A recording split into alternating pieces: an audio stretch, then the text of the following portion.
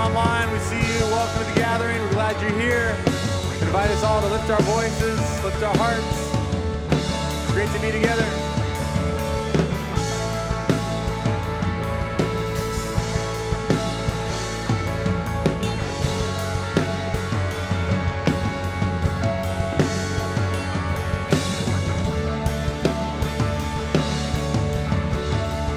Here we go.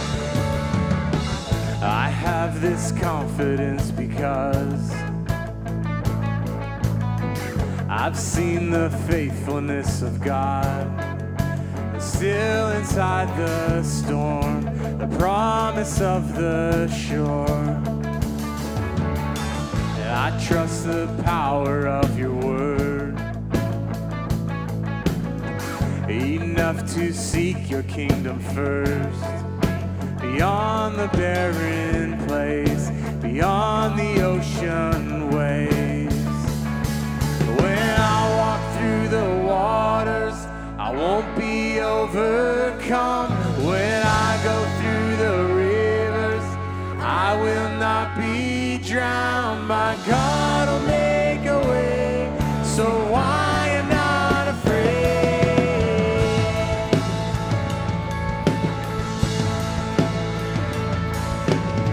You keep the promises you make. There isn't one that is delayed, so I will not lose heart. Here I will lift my arms and start to sing into the night. My praise will cause the sun to rise, declare the battle won, declare that it is done. When I walk through the waters, I won't be overcome. When I go through the rivers, I will not be drowned. My God will make a way, so I am not afraid. When I am in the fire, I will not feel the flame.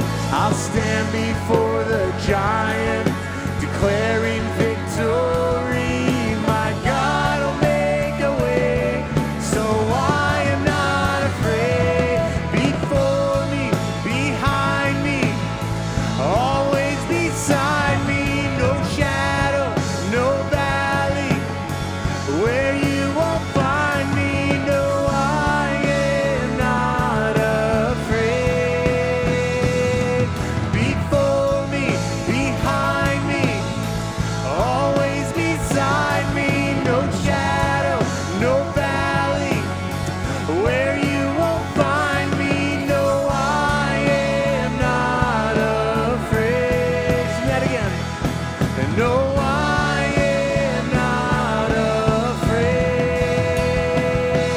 When I walk through the waters, I won't be overcome. When I go through the rivers, I will not be drowned. My God will make a way, so I am not afraid. When I am in the fire, I will not feel the flame. I'll stand before the giant, declaring victory. My God will make a way, so I am not afraid.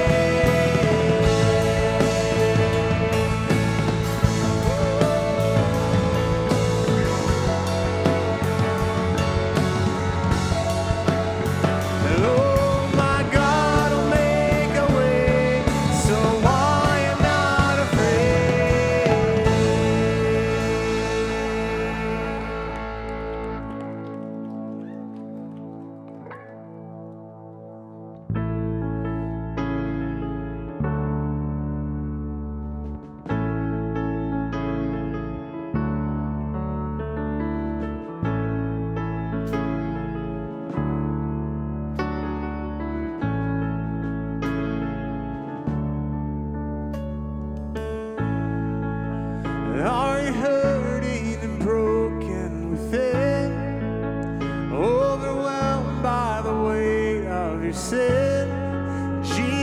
Jesus is calling. Have you come to the end of yourself? Do you thirst for a drink from the well? Jesus is calling. Oh, come to the altar.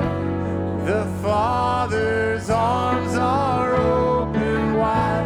Forgiveness was bought with the precious blood of Jesus Christ.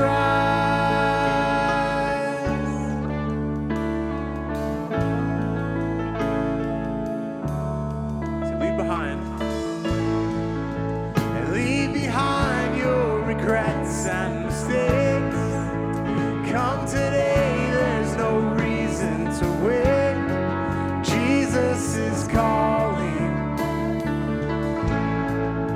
And bring your sorrows and trade them for joy.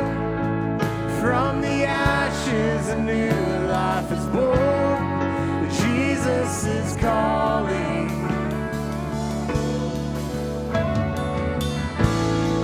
Come to the altar. The Father's arms are open wide. Forgiveness was bought with the precious blood of Jesus Christ. Oh, come to the altar. The Father's arms are open wide. Forgiveness was bought with the precious blood of Jesus Christ.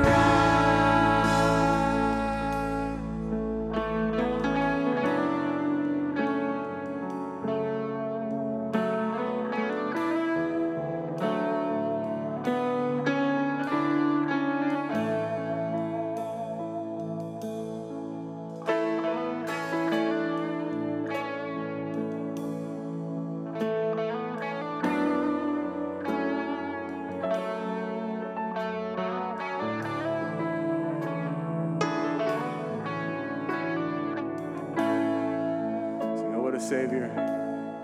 And oh, what a Savior. Isn't he wonderful? Sing hallelujah. Christ is risen. Bow down before him, for he is Lord.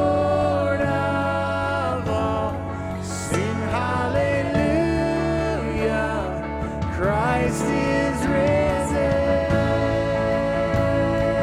Oh, what a Savior. And oh, what a Savior. Isn't he wonderful? Sing hallelujah. Christ is risen. And bow down before him.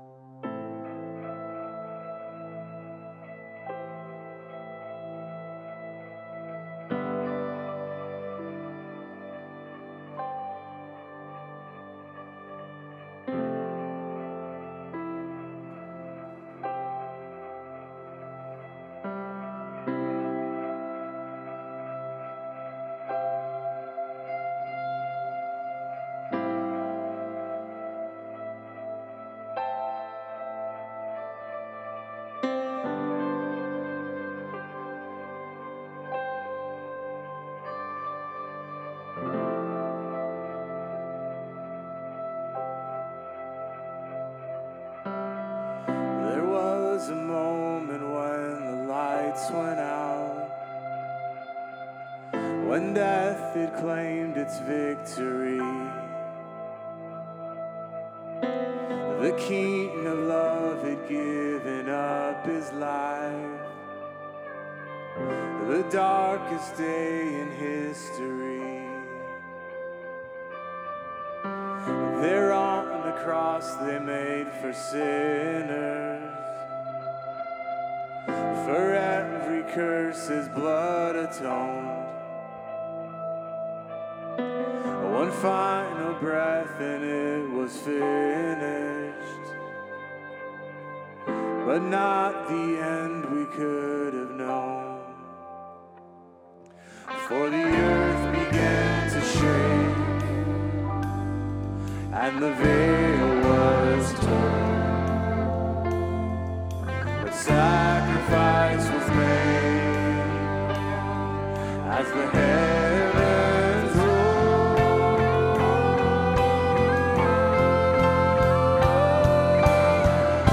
And all hail King Jesus, all hail the Lord of heaven and earth, all hail King Jesus, and all hail the Savior of the world.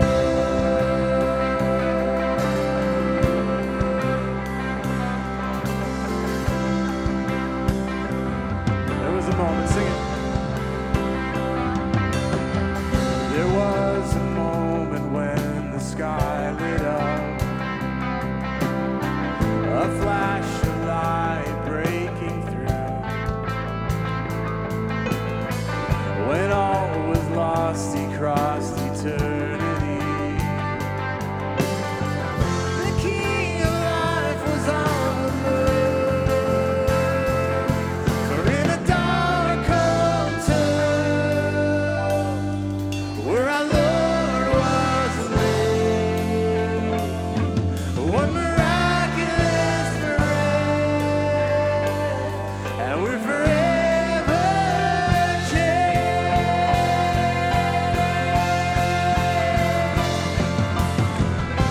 And all hail King Jesus, and all hail the Lord of heaven and earth, all hail King Jesus, and all hail the Savior of the world, and all hail King Jesus, and all hail the Lord of heaven and earth, all hail King Jesus, and all hail the Savior of the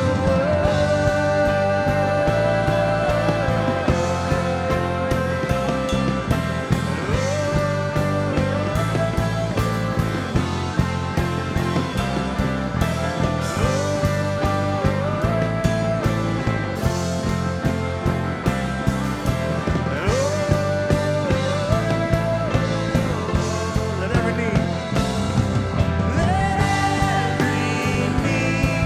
come bow before the King of Kings. Let every tongue confess that He is Lord. Lift up your shout, let us join with all of heaven singing, holy,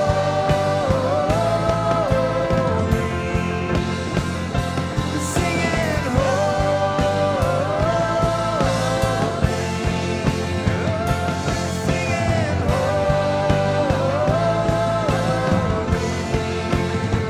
we're singing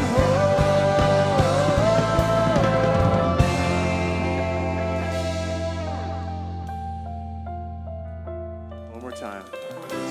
All hail King Jesus, and all hail the Lord of heaven and earth, all hail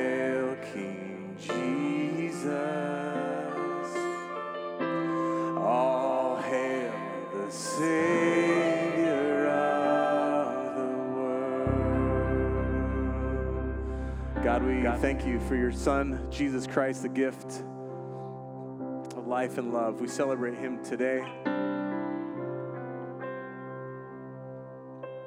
God, we thank you for everything you're going to do today during this gathering, the way you're going to illuminate yourself, the way you're going to teach us something new,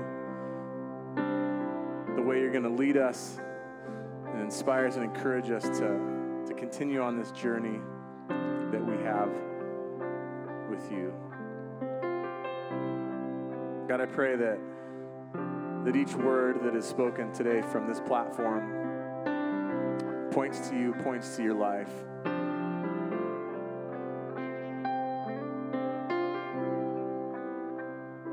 God, I pray that we walk out of this space, man, with a whole new mindset, that you transform us in some way today that allows us to illuminate your love to people around us, that we carry your story, man, we carry the hope with us as a result of this experience we get to share together.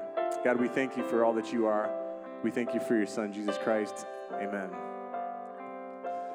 All right, say a quick hello to someone next to you. Find a seat.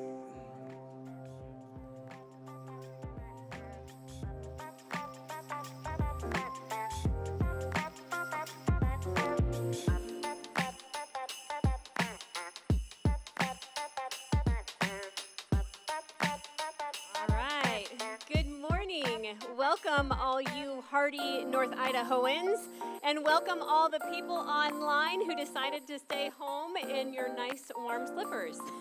It's great to have you all. I was on social media and I saw this deeply spiritual poem that I thought I would share with you all. 30 days has September, April, June, and November. Unless a leap year is its fate, February has 28. All the rest have 3 days more, excepting January, which has 6,184. I just felt like that was very where we are right now. January has seemed like quite possibly the longest month in history. I don't know about you guys, but it has been cold, it's been dark, and wow, good job on getting here this morning with all that ice. So one of the best ways, I just want to encourage you, we are going to be starting our winter groups here at the end of January. The kickoff will be January 28th. And the last fall, we had over 200 people in Cedar Hills who call Cedar Hills home join our groups. And there's a reason for that. It's because we get to surround ourselves with community, we build friendships, and so when we have these long, dark winter days, we have community, and we have people, and we can rally around one another and have laughter and friendship, and somehow that makes these long, dark days a little bit shorter. And in the middle of all that, like, you get to see a different side of God, and he challenges us in ways when we're around other believers that we never thought that we could be challenged before, and we grow in ways that we never thought we could grow before. And so if you're on the fence, if you've thought about maybe joining a group, we have so many different options, and kind of depending on what's going on in your life right now, you can find a group there that's going to be able to meet one of those needs. And so just go ahead and check that out. That's in your program, or they're online. You can check those out later. And if you would like to register, you can go to cedarhillschurch.com/adults. We have an entire list out there, and you register, and you'll get all the information you need for that. So that's coming up. Also today, if you're one of the brave few who this is the very first time you've ever been to Cedar Hills and you decide to come in the middle of the winter ice storm, we love that you are here. Thank you so much for being here. Please fill out that connection card and let us know if you have any questions or any way that we can serve you. Also in the lobby afterwards, if you want to stop by that guest check-in table, we have a gift for you there. So we love that you're here online as well. Thanks so much for just checking us out here today. And then today, if you are giving back to God, you can always do that in the black boxes on your way out, or you can do that online as well. In a moment, we're going to be going through our series called Choose, and Doug is going to be taking us through that. Check out your screen.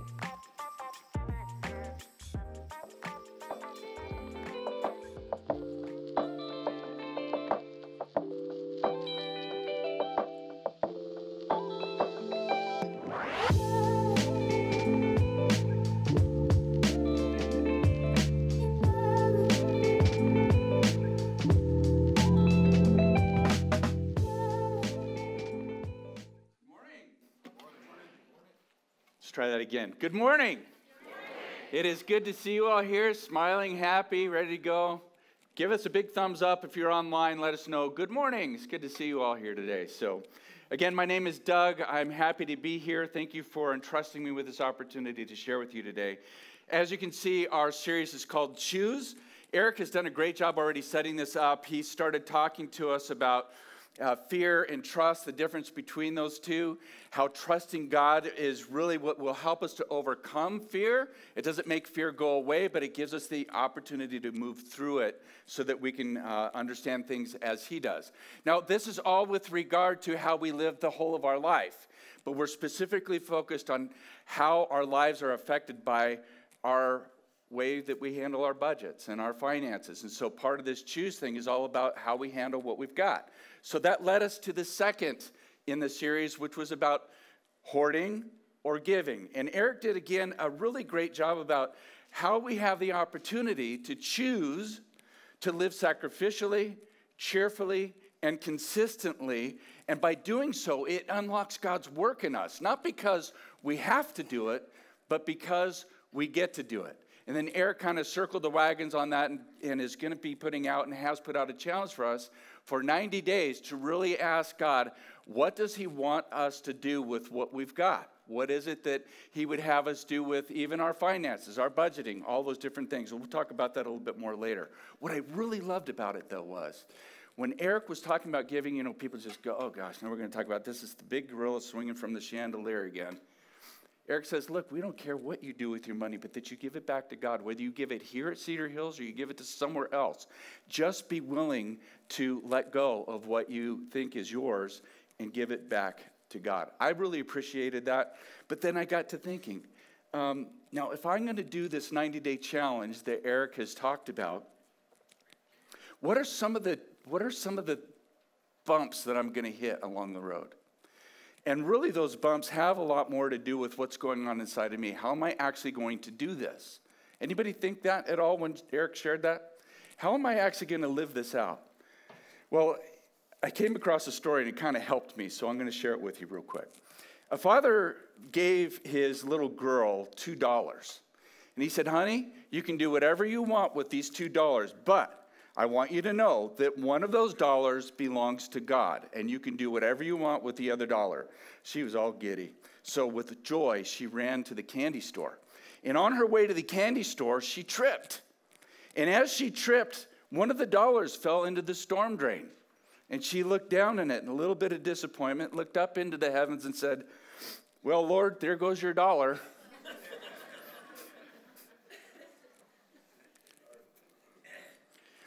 We do laugh at a story like that, but I have to say, as I thought about it, the underlying issue is where I oftentimes get in trouble, where this story just illustrated, and that is this.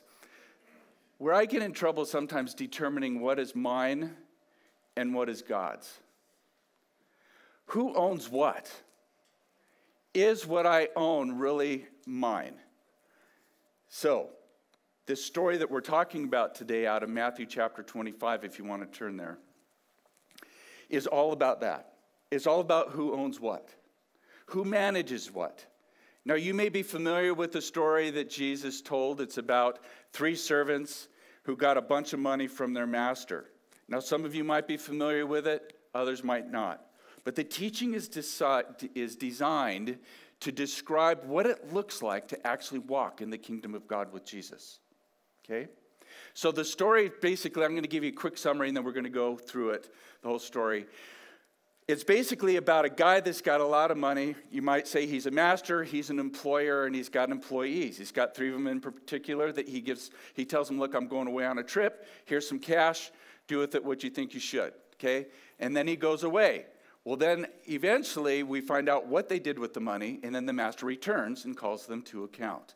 And then in that accounting, that's where we enter into this story in a moment. So let's start off with the very first part where the master tells him he's going away. So this is in Matthew chapter 25, starting at verse 14.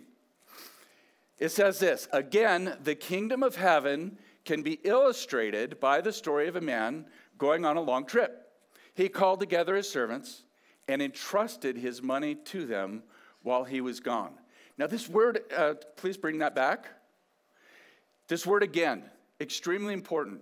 Anytime you see a word that begins in a sentence in a verse in the Bible, and it says again or it says therefore, that's usually referring to something that Jesus said before. Now, Jesus had said something before in Matthew chapter 23, and it was, you will not see me again until, okay? Until you see the Son of God coming in the heavens. Okay, so again is kind of an idea that tells us a little bit about the context. Jesus is telling this story just before he's going to be crucified. And in this story, he's telling his disciples, I am going to go away, but then I will return. And when I return, I want to see that you are ready. That's the context of this particular story about the talents and about the servants.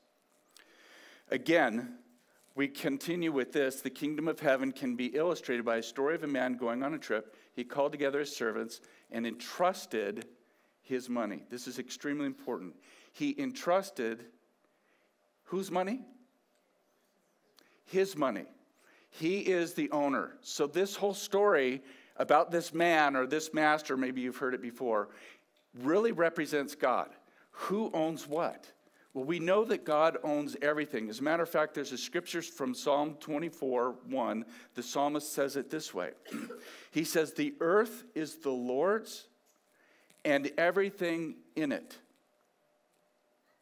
The world and all its people belong to him. God owns it all. Not just some of it. He owns all of it.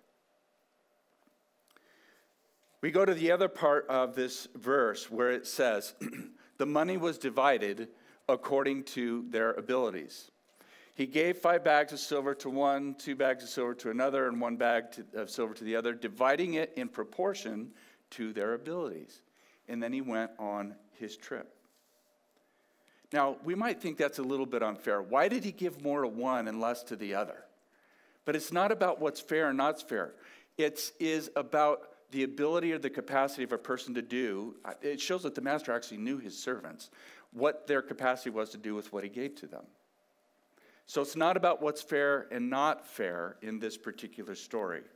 It is an indication, however, that it's his stuff that he gave to them and he divided it up, which means that if you are God's servant, you got something. No matter how much it is, everybody gets something to do with. Does that make sense? So none of us have been shortchanged. Everybody's got something. Can you raise your hand? Everybody got something? Good. Put a thumbs up in the online. Very good. So, not everybody has the same gifts, but everybody has been given something. The interesting thing about this is, in this story, the master never tells his servants what to do with the money. He just gives it to them. I don't know about you, but that sounds pretty generous. I mean, if my boss just gave me a bunch of money and said, hey, go do with it what you want. When I come back, I'll talk to you. I'm like, woohoo! Okay. Hopefully I'm going to do something wise with it and not something particularly foolish. So, how did the servants respond to this? Now, again, let's just look at this again. You got a man who is basically an employer, and then you have servants who are like employees, right? Again, represents God and those of us that are here today. Okay, Matthew 25:16-18. What does it say? The servant who received the 5 bags of silver began to invest the money and earned 5 more. How many of you would love to have that kind of return on your investment? Anybody? Especially for those who have lost money in their 401ks in the past. The servant with 2 bags of silver also went to work and earned 2 more. But the servant who received the 1 bag of silver dug a hole in the ground and hid the master's money. Interesting response to the generosity of the master. And when it comes to being faithful with what God has entrusted us, and when I say with what he's entrusted us, I'm not just talking about money. I'm talking about your house, the car, your spouse, your children, your job, everything that you have in this particular life. God has entrusted these things to you and to me. And a good first step to being faithful with what God has given to us is just to mind how we think. How do we actually think about that which we have? So let me give you an example. This came up in a financial class that Ron DeNova and I were teaching.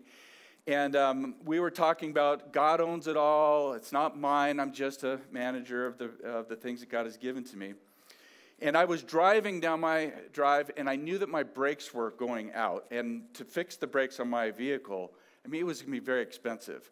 And then I started thinking, Lord, what do I do? What should I do with my money? How am I supposed to take care of this car that has got a brake job? What do I do with my car? And then all of a sudden, in the midst of that, as I was going down the hill, all this happened in a split second, right? That's usually how it happens. I didn't hear an audible voice, but I had this one click in my mind. And the click was this: whose money? Whose car? So as I was going down the hill, I said, okay, let's rephrase this, Lord. What I mean is, what do you want me to do with your car? How do you want me to take care of your car? What is the strategy with the money that you have given me to take care of it? Now, that might sound like it's something stupid, but just that little tweak changed my whole focus on who it belongs to. And then I'm a steward of that which has been given to me. The next good step to take, and this is probably the hardest one, is to actually give up my stuff. Anybody ever struggle with that? Giving up your stuff or what you think is your stuff? Yeah. It's really hard. For me personally, this is often what I look like in my life. When it comes to my family, when it comes to my cars, when it comes to my job, everything, it's like it's mine. And I hold it with clenched fists. Now, let me ask you, if you wanted to give me $5, how easy would it be for me to hold $5 with my hands like this? I'm not in a position to receive. Opening my hands, though, now I'm in a position to receive. And not only to receive, but to give. So if I can just ask the Lord to help me in my thinking, if this is yours, will you help me open my hands so that I can receive everything that you want to give to me? And trust me, it's way more than what we deserve. And then to be able to give it back. Is this making sense at all? Yeah. Good. Well, then let's take those steps. As we go through this, though, let's go to this next part of the passage. Now, this is the longer part of the passage. I'm going to read through it. You've heard this story, but it's good for us to hear the whole context. Okay, so they made some money with what was given to them. Now it says, after a long time, their master returned from his trip and called them to give an account of how they had used his money. The servant to whom he had entrusted the 5 bags of silver came forward with 5 more and said, Master, you gave me 5 bags of silver to invest, and I have earned 5 more. The master was full of praise. Well done, my good and faithful servant. You have been faithful in handling this small amount, so now I will give you many more responsibilities. Let's celebrate. I mean, this is the attitude of the master gave him his money. The guy did something with it, and he says, let's celebrate. Another version says, enter into the joy or the happiness of your master. Right? So he's smiling, all grins. Okay. Now we got the other servant. Servant who had received the 2 bags of silver came forward and said, Master, you gave me 2 bags of silver to invest, and I have earned 2 more. The master said, well done, my good and faithful servant. You have been faithful in handling this small amount, so now I will give you many more responsibilities. Let's celebrate. Let's party. Right? Yeah, I mean, wow, who doesn't want a boss like that? Well, then the servant with the 1 bag of silver came and said, Master, I knew you were a harsh man, harvesting crops you didn't plant, and gathering crops you didn't cultivate. I had to do it. You didn't. I was afraid I would lose your money, so I hid it in the earth. Look, here is your money back. How did the master reply to this? You wicked and lazy servant. If you knew I harvested crops I didn't plant and gathered crops that I didn't cultivate, even though they belonged to me, why didn't you deposit my money in the bank? At least I could have gotten some interest on it.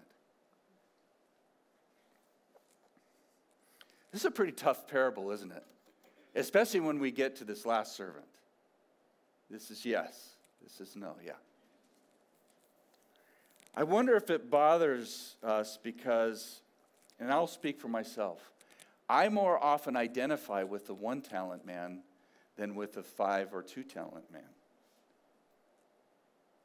Would you agree? The 1-talent man was just an ordinary person, a lot like us. Now, if you're like me when I first read this story, I don't really like the ending. I just have to admit it. I don't like the ending. I don't like how it feels. I was talking to Casey, and she goes, this doesn't feel fair. I don't like this story. Anybody ever feel this way, though, when you read this? Yeah, so you're hoping, okay, Doug, give us a different perspective, right? Because I'm stuck with it. I don't like it. Well, I'm going to leave that to Jesus. Hopefully I can help. Let me ask this. When you see 5-talent and 2-talent people who it seems like they're just cruising through life is pretty easy, and then you're left with the fact that you're just struggling to make ends meet, how does that make you feel? Do you ever feel inferior? Do you ever feel resentful? These are questions to ask because we're trying to get into what might be going on with this other servant. Another thing that is tough about the parable is that although the 1-talent man did not do such a smart thing, we know that. Who goes and buries their money in the backyard?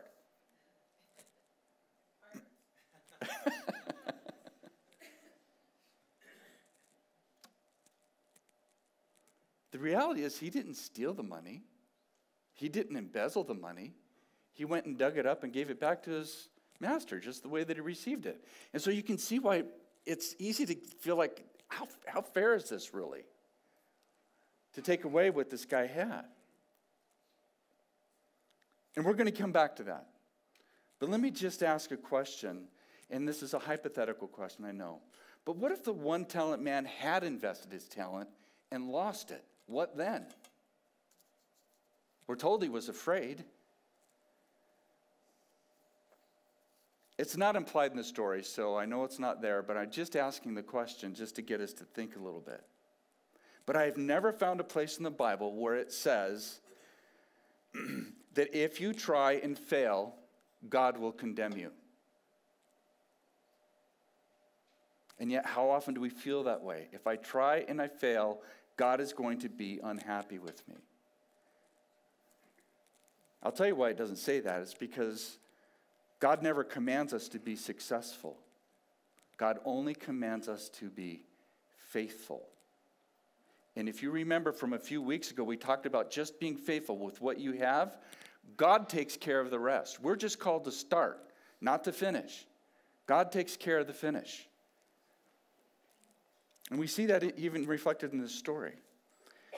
Jesus oftentimes in his parables and in his stories uses money as an analogy to simply drive home the point that money represents anything in life that captures our hearts. Anything in life that we are more invested in and devoted to than to God himself. That's oftentimes the drive on these particular statements that are made. You might remember this scripture from Matthew chapter 6. Jesus says this, wherever your treasure is, there the desires of your heart will also be. Whatever you treasure most, that's what you will serve. Well, we have the first two servants. An example of what their heart was reflecting came out in their actions. They were invested in their master's objectives, which meant that they were totally invested in their master. As the master says and does, so we will say and do. And what did Jesus say about his Father? Whatever I hear the Father say, I say. Whatever I see the Father do, I do. Even Jesus had that perspective.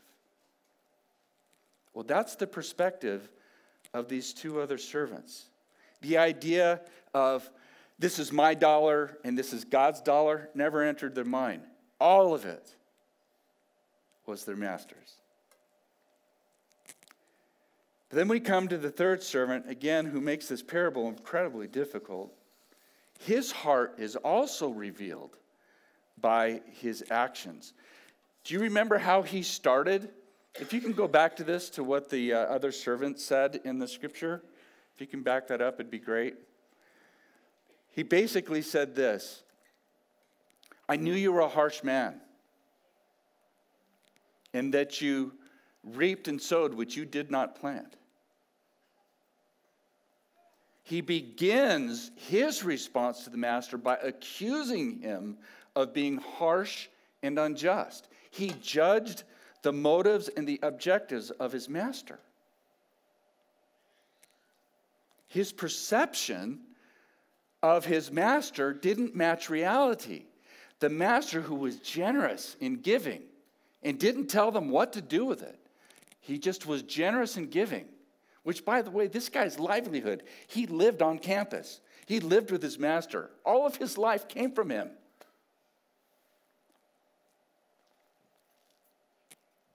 And yet, in spite of that, his perspective on his master was jaded. He saw him as harsh, not generous. He saw him as unfair. And it would appear, I don't know this is true, but it would appear that he was resentful of that. He became resentful of the fact that he didn't get to own it himself. It was his master's and not his.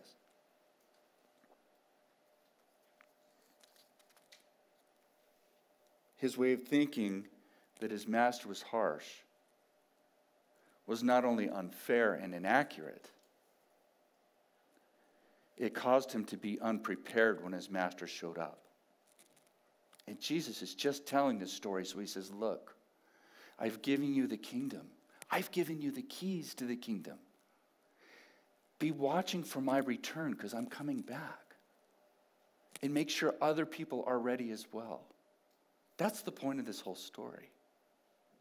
Extremely important.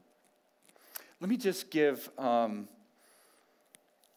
illustration, because I believe that this story really isn't about currency. It's not about money. And it's really not about how to manage money well, although that is a biblical principle that we do want to learn. The main thrust of the story is recognition of source and gratitude toward the source, and playing with the source, participating with the source, the owner. So let me just give you an illustration. We all know what this is, right? What is that?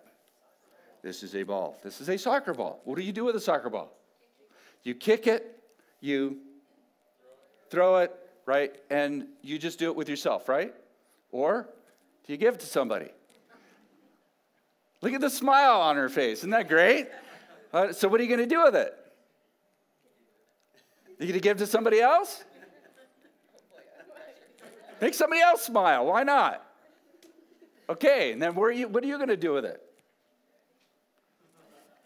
And then if I give Mary one, what is she going to do with it? She just pass it to somebody else. And there you go. And so it goes. The balls go around. And it comes back.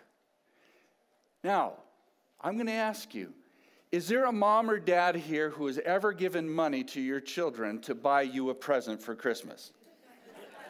Anybody? Yeah.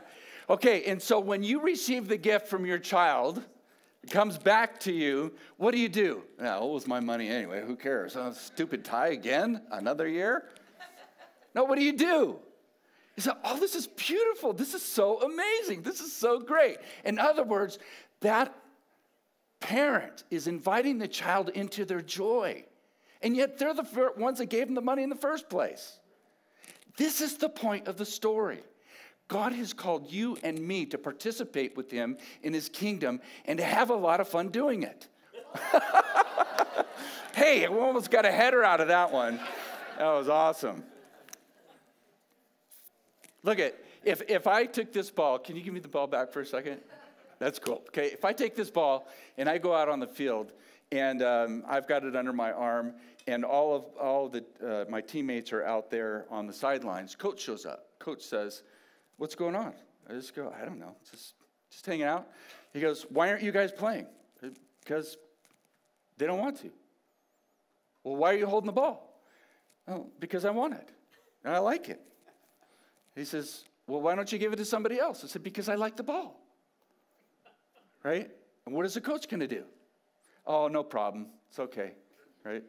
No, what's he going to do? He's going to take the ball from me, give it to somebody else, and go out and play and go say, "Now you go sit on the bench while we go play." Right? This is Jesus' point at the very end of the parable. This is the hard part that we read, that we still need to read again, and try to put all this in perspective from what's already been shared. What does this last part say in verses 28 and 30 through 30? The master ordered, "Take the money from this servant, give it to the one with the 10 bags of silver. To those who use well what they are given, even more will be given, and they will have an abundance. But from those who do nothing, even what little they have will be taken away. Now throw this useless servant into outer darkness where there will be weeping and gnashing of teeth." I'm just going to ask you, please don't get hung up on the rewards and punishments that seem to be like, "Oh, that's so bad. That's what makes this story so hard." No, it doesn't. Let's not get hung up on that. Jesus is simply making a statement about reality. He's making a statement about the way that things are, not the way that we wish they would be. And that's what Jesus calls us into, is to live in reality, not in a pipe dream. We don't lose talents by investing them. We lose talents by burying them. And you know what? God is going to bless anybody who invests, even if in investing we drop the ball, right? God doesn't care about whether we drop the ball or not. He just wants us to give it back.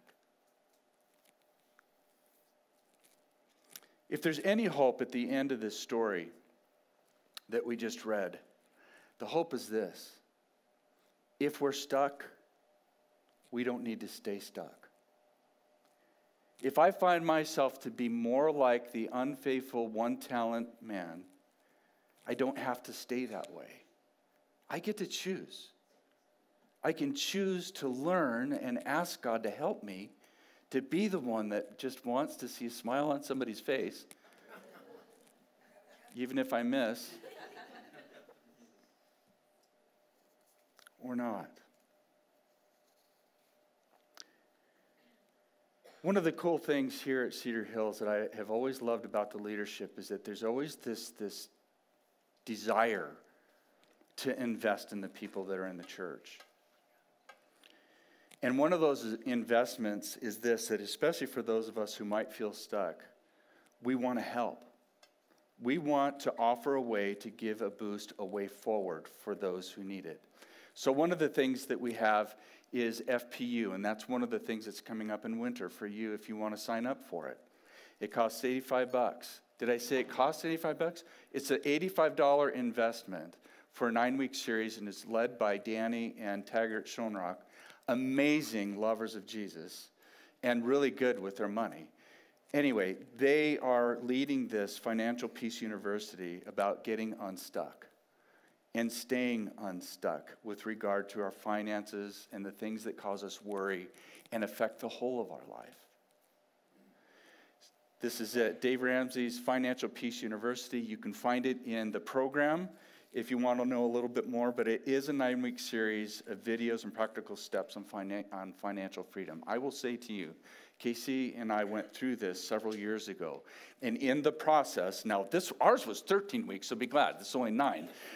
Okay, but in the 13 weeks, we got out of debt. We actually paid off $40,000 of debt because going through that particular course changed the way that we thought about our money. And it changed what we thought about debt. It really helped us, right? We found some freedom, not just financial, but we just found like, whew, that's not there anymore. Anybody like that? That's a practical way that the leadership wants to help. And by the way, if you finish the course after you sign up, you're going to get your money back, because Cedar Hills, we don't care if 100 people do it. We're willing to give away $8,500 just to say that it helped, so that you could walk in the kingdom as a good steward with Jesus. I think it's great.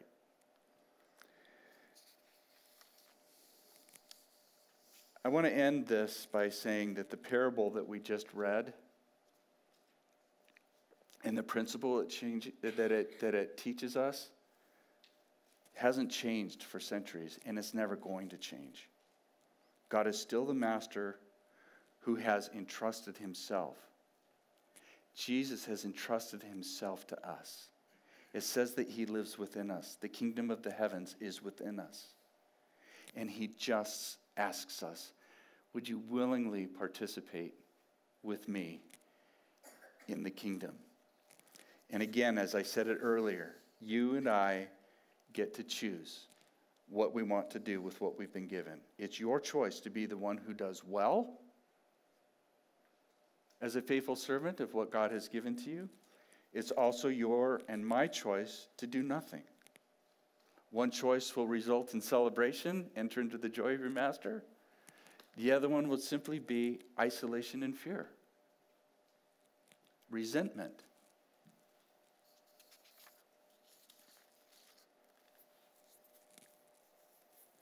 So where do we go from here? I'd mentioned to you earlier that Eric put a 90-day challenge out to us. And that also is in your program. Has anybody looked at that, by the way? 90-day challenge? Okay. It is going to challenge you. It's going to challenge me. But I want to say that I believe it's worth the challenge, because Cedar Hill started off as a one-talent church. But it's no longer a one-talent church. It's much more. God has given an increase. And do you know why? I believe that God has given an increase because people like you sitting here today have not been afraid. You have chosen to be bold instead, to invest yourself in something bigger than yourself, which is the kingdom of God. It's caring about those who don't know Jesus. It's caring about those who are broken and lost. We proved it at Christmas. $46,000 was given not to ourselves, but to others because of you. Okay, not because you owned it, but because you stewarded. You threw the ball out in the field. You played. I see many people serving just in the coffee. I had a good coffee this morning, by the way. Anybody like coffee? Did you get some coffee, some tea? That happened because somebody was willing to serve me and to serve you in this community. That is also part of giving that which has been given to us, our time and our effort. What a blessing. Do we have that 90-day challenge up where we can choose for the next 90 days to be sacrificial, to be cheerful, and consistent in our giving? The choice is yours. But you need to choose. Praise God, from whom all blessings flow. Praise him, all creatures here below. Praise him, all you heavenly hosts. Praise him, Father, Son, and Holy Ghost. The Lord bless you with all that he has given you. And may it return with a tremendous amount of joy as you experience the abundance of God. Amen? Amen. Now, I know that we're a little bit early, so if you want, fill out that 90-day challenge. You have time. Got 5 minutes before you go pick up your kids. I'm so grateful to be with you here today, and I'm so grateful that we are here to expand the kingdom in our community. Bless you.